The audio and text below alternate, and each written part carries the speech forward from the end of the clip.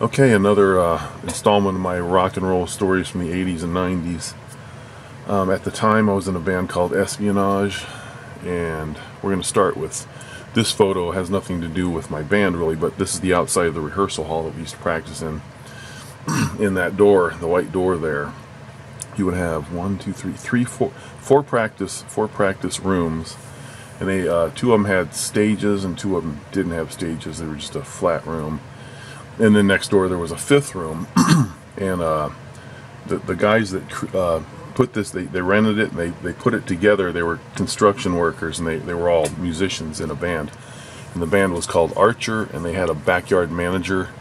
And so the rehearsal hall was called Archer Incorporated. It was just Archer.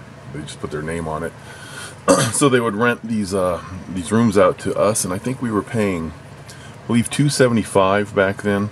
It was a room with a little stage, and then a backstage, like kind of like a stage and an offset square for a drum set to go. And then you had a little limited space on the floor where you could put chairs, and your friends could come hang out, kind of watch you play on a rehearse. You could rehearse on like a stage of sorts, and it was carpeted. It wasn't air conditioned. It was kind of warm in the summer, but there was a ventilation system, so it brought in cool air, fresh air. And what you're looking at is on the guy with the beer can flipping you off. His name is Jeff, and the other guy, Jeff, was a guitar player, and the other guy's the bass player. Kind of looked a little bit like Cliff Burton, and his name was Dusty. They were in a band called Armageddon, and their other guitar player was kind of good friends with my band. What was his name? Can't remember his name, but he used to come see my guitar player play.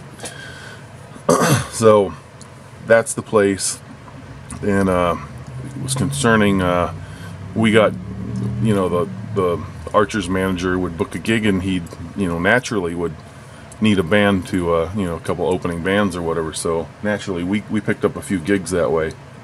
And this particular gig was at Club Mirage, and this is Club Mirage when they moved the stage to the back.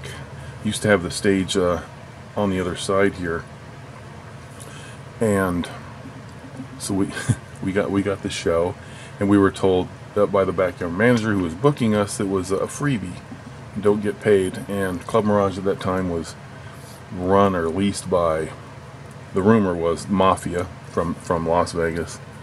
And so when we did roll in there, one of the first things I noticed was the guy behind the bar looked like somebody would be named Guido, probably like an ex-hitman that, the Mafia, they just tap their guys to do whatever job they need at the time. So he was running the bar.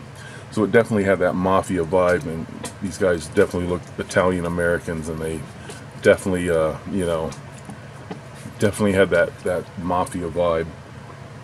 So we played the gig, and that's Bob Lindstrom over there he was previously in a band called Steel Vengeance, had albums out with a French label.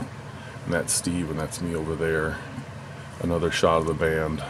This is about a few months before Jeff Poremba joined the band. This is an outside gig at a school called Abraxas Continuation High School in Poway, California. Oh, yeah. And you can see I had one Marshall stack. It was the days before I had two Marshall stacks. It wasn't long after that I got two. But then I had a Sun cabinet. A Sun bass head there, and another Sun guitar cabinet that I took the speakers out and loaded some bass speakers in there. So that was the band, that was the era. This is about 1989. So we get done playing the gig and we go home. We don't expect any money, and about a week later, maybe it was like, say we played, it might have been a Friday or a Saturday that we played, and by Thursday I got a letter in the mail addressed to Espionage. It just said Espionage. It had my address, and it didn't have any return address, nothing on it. It wasn't a letter size. It was just like one of those, the smallest envelopes that you can get. And I opened it up because it's addressed to Espionage, and inside is a check for $50, and I don't know who signed it. It might have been like a business check or something. I can't remember, because all I remember from opening the check is like, who the hell is this from? Had no idea. And just a little bit of a gut feeling. It's like, because $50 would have been what we should have been paid at this gig if if we were an opening band, and we weren't paid anything. So, and we were told we weren't going to be paid, and we kind of had the feeling like Archer's backyard manager is going to get paid for us, but he's just not going to give us the money. They're going to pocket it. Either the manager was going to pocket it or the band, and I kind of leaned towards the manager was just going to pocket it and probably didn't even tell his band about it, the band that he managed, Archer, because we were friends with them.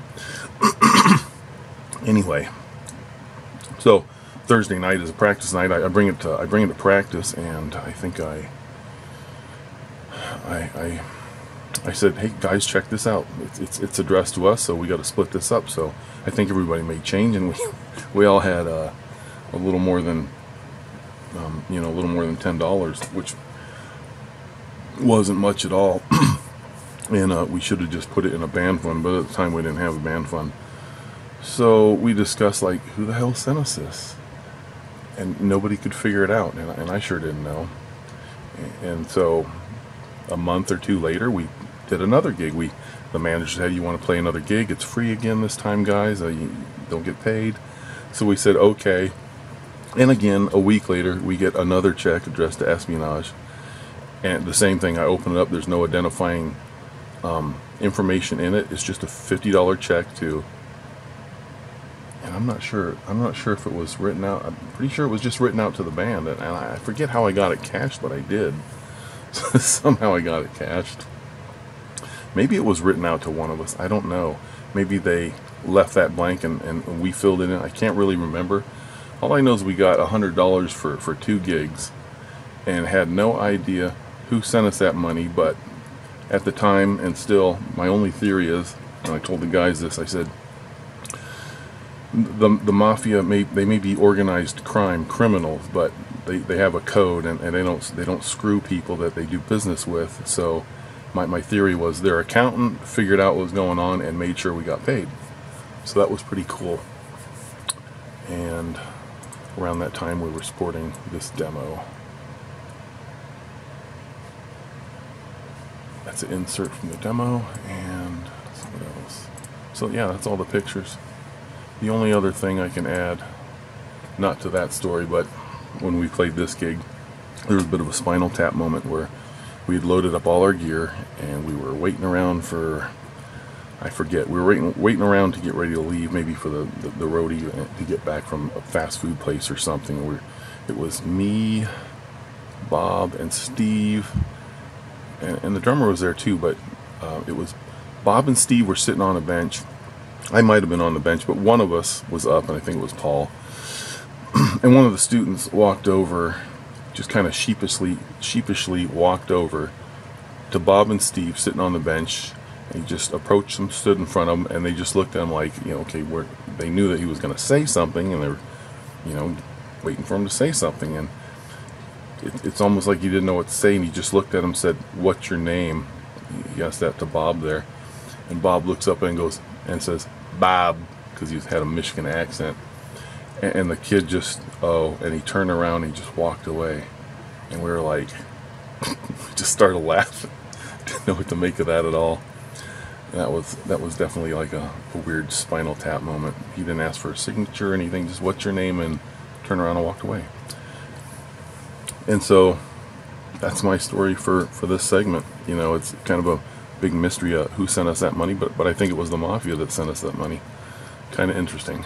Alright, till next time. And in case anybody's wondering about my bass covers, my mom broke her hip and she is now recovering in my place. I had to pack up all my gear and throw it in the closet and a couple pieces in the van, and she may be here a couple more weeks, so I can do another bass cover. I just won't be able to do it in that room, and I don't know when I'm going to get to my next one because I'm busy a lot caring for my mom. So everybody have a good day and night out there, and have fun. And you guys out there that are subscribing to my channel, you're making bass covers, keep them coming because I do watch them. See ya.